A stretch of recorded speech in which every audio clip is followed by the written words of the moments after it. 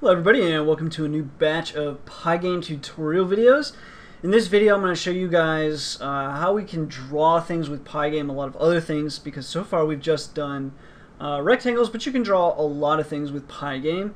If you've seen my other series for PyGame back in Python 2.7, this will be very similar to a video we did there.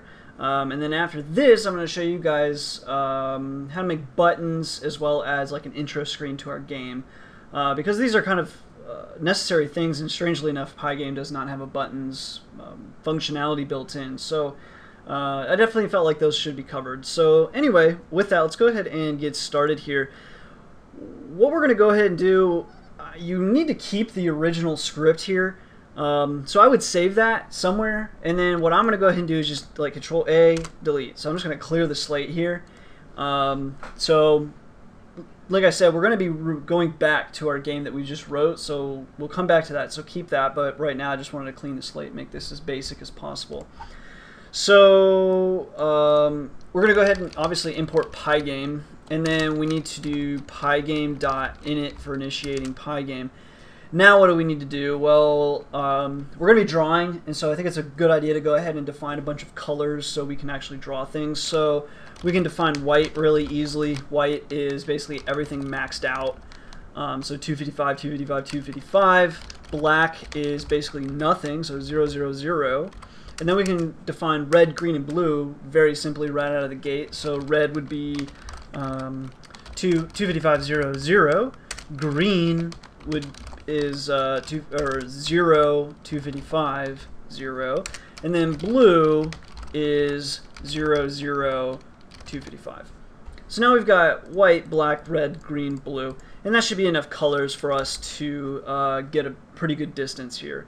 So now let's define a display real quick. So we're going to say game display, and that's going to equal pygame.display.set_mode. And here we'll just do another 800 by 600. That's fine. Then that's it. That's all we really have to do. As you guys should remember from back in the day, we can fill the game display by doing a game display.fill. And let's give it a white background again like we did before. Actually, let's give it a black background because some of this stuff will be hard to see. So we'll do fill with a black background. And then what we can ask is, we can just write a quick while true loop. And this will be our game loop, so to speak. So let me make some space here. So while true, what do we actually want to do here? And we're just going to say for event in pygame.event.get. We just need a way to really quit here. We're just going to say if event.type equals pygame.quit. What do we want to do? Well, we want to do pygame.quit and quit. And that should cover that. And then we'll just run a pygame.display.update here, and that will update our display. And that's basically all we need. Let me make this white just to make sure everything worked, and let me run that really quick. Good, we got no errors, and that ran. So we can close out of this. Cool, cool, cool. So now I'm ready to show you guys like all the things that we can do for drawing. So the first thing I want to cover is just a straight pixel. So we can actually draw pixel by pixel on PyGame, and the way that we do this is we can call the entire game display, and we can convert the game display into what's called a pixel array, and it's going to be an array of pixels. And each pixel will be a, I hate to say list, because it's going to be a list, because we can modify them. You can't modify a tuple. So it's like a list, and it's a 2-element list, and you've got the first element, or the 0th element, is going to be the x the x of that pixel, and then the first element, or the second part, will be the y element. So we can reference specific pixels this way, and then we can redefine those pixels as well. So not only can we get the color of those pixels if we need to for whatever reason, the real thing that we can do is actually redefine those pixels. So let us do this. So we could say pix array equals PyGame.pixel array, and then what do we want this pixel array of?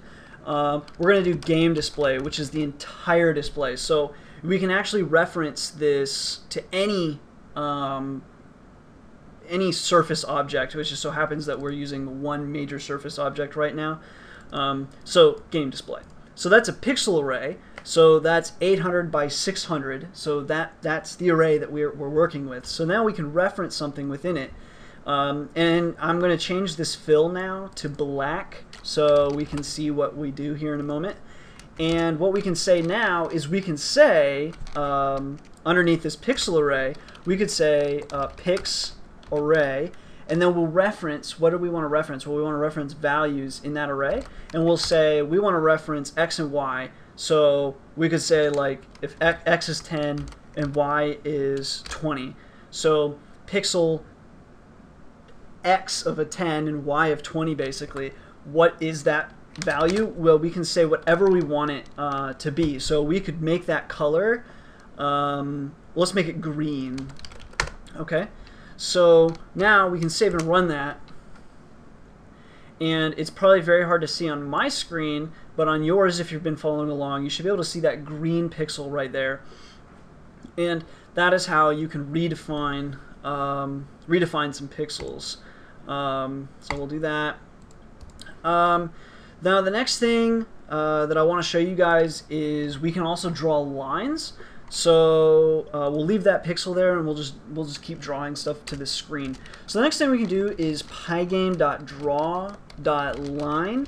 Where do we want to draw that line? To the game display. What color do we want that line? Let's make the line. We did green. We'll do blue. And then the next question is for a line, you've got a start point, an end point, both those are tuples, and then you've got width. So a start point for our line could be 100, 200, okay, comma, now the next parameter will be another tuple, and the end point will be 300, 450, and then the thickness of our line we'll do 5 pixels thick. So ignore my phone.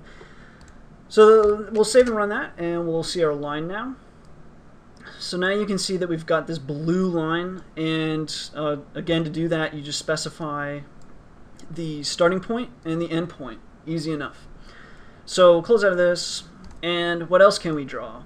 Well, we can also draw, obviously you already knew about rectangles, but let's go ahead and draw a rectangle really quick just to get it out of the way. So pygame.draw.rect. Where do we want to draw it? Game display. What color do we want it? Let's make it red. And then a rectangle, you specify the top left x and y, and then you specify the width and the height. And all of this goes in its own little tuples. So for example, our rectangle, we'll start it at 400, 400, and then we'll make it 50 pixels wide and 25 pixels tall. And that's it for our rectangle. Let's save and run that one. There she is. Beautiful, beautiful. The next thing that we can do is we can draw circles, and to do that it is pygame.draw.circle, and a circle, you specify the center of the circle, and then you specify the radius of that circle, and you can also specify the edge width if you'd like, but that just confuses me. So what we're going to go ahead and do is, where do we want to draw it? Game display. What color do we want this circle? Let's make it white. And then what will be the center of the circle? Let's do 150, 150. And then what's the radius of the circle? We'll choose, let's do 75. Run that. And now we've got a circle here. Okay? So that pretty much covers it as far as shapes that you can draw. The only additional thing that we can do is we can draw any polygon that we can think of, we can draw. This one I don't foresee people using as much, but you can, and you can use it to draw anything, so it can be useful. And unlike loading sprites, you can use accelerated graphics very well with drawing objects. So it might be in your best interest to draw objects via PyGame, but anyway, it's kind of neat that you can do it, so I'm going to show you guys anyways. So pygame.draw.polygon. As usual, we say where do we want it. We're going to say game display. What color do we want it? Let's see, we've done red, green. Let's do green because we only have a pixel that's green. Red, or green rather. And then you start, and then you have like this parameter, and it's good. This parameter is a tuple, and it's going to be full of tuples of x and y coordinates.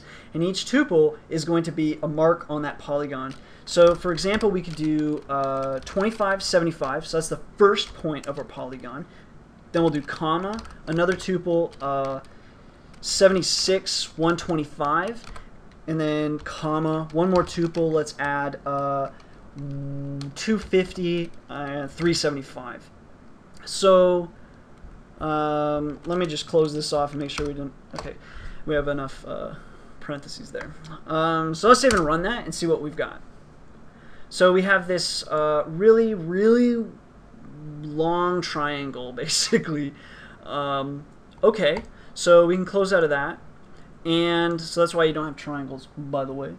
So those are 3 points, but we can keep adding points here. So we could now say another point that we want to have is, let's do x of 400 and a y of 25. Let's save and run that one.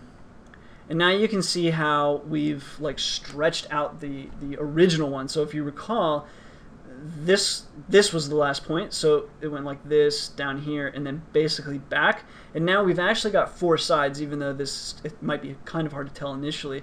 But we've got 1, 2, 3, 4. So then you can do something like let me just add a bunch here.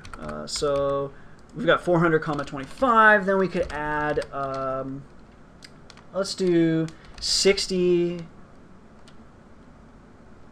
540. Let's run that one. Now hopefully that'll give me an overlap. Yes. So as you can see, it's almost like we took it and we twisted it a little bit here.